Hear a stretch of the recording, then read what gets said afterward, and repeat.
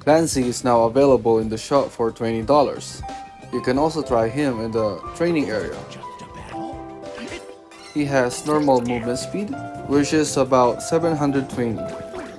At max level, he deals 1600 per bullet, and it takes him about 9 ammos to get to silver or stage 2, while it takes about 8 ammos to get his third and final stage, which is gold.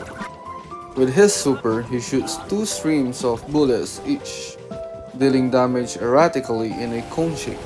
It's clear that even if not every bullet connects, he can still nearly charge his super, making him quite a challenge to face in a match. So what do you think about Clancy?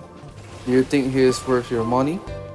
Drop your thoughts in the comments and remember to hit like and subscribe. Bye bye!